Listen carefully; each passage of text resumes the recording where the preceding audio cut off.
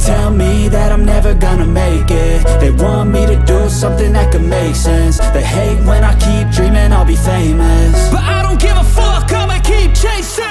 I got all this potential that's deep inside of me, but they hate when you're successful cause they try to be. They sit there being judgmental because you're trying things, and they just want you to settle and do the right thing. So get a good job, don't slack off. Wake up every morning, make a good impression on your boss. Don't do anything that I wouldn't do, and when you're making money, make sure you don't spend it too soon. Fuck that, I'll do what I wanna do. I got a different path from everyone, and that includes you.